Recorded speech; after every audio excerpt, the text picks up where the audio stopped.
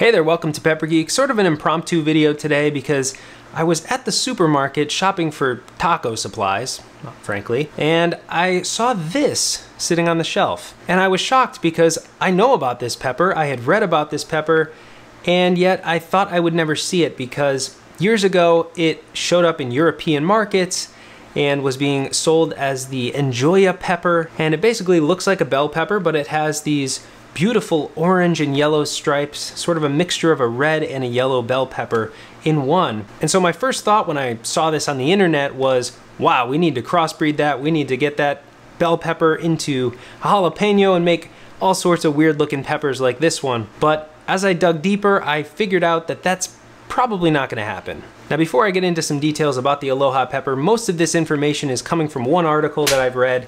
It's called The Biologist Is In.blogspot.com.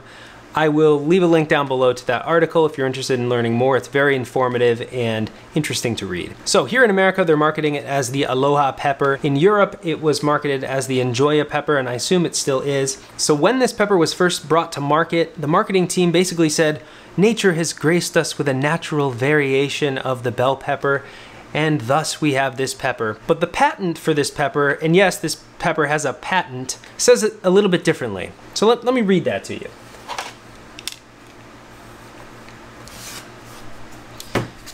I don't actually need these. E20B3751 was discovered in a screening trial of mutants of pepper variety Maduro, conducted in the Netherlands. A little bit of a different tone there. Yeah, so basically they were playing around with mutations of a red bell pepper, and this variety just showed up in their gardens. So why won't we be able to breed this? Why don't I just plant the seeds that are in this pepper and I'll grow more Aloha peppers? Well, a lot of people have beat me to the punch on that and tried it, and everyone who's tried to grow these peppers has ended up with yellow peppers. No red stripes. Now, I'm not a biologist, I don't really understand why this is, but it turns out that the seeds grown inside of these peppers are growing off of the yellow tissue, and the red tissue that forms when these peppers are growing can't produce seeds. And so when you save seeds from these plants, they turn into yellow peppers. So the only way that you can create this pepper is by cloning the original plant. The genetics of this plant come from one organism. The same organism is producing all of these peppers.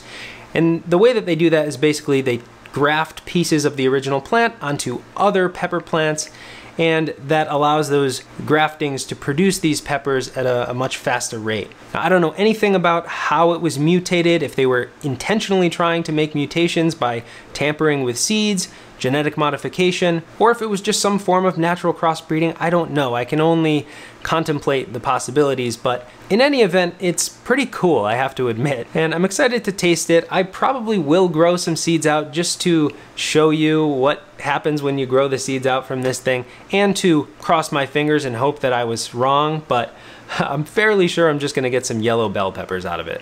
Anyway, that's really it. I just wanted to share this with you. I was very excited when I saw this at the supermarket. And I'm just gonna be eating it in some tacos, but again, if you'd like to learn more about the Aloha/Enjoya pepper, check out the article that I'll link down below from The Biologist Is In. It's a much more technical article and you can learn a lot if you're interested. Thanks for watching Pepper Geek, and I'll see you next time.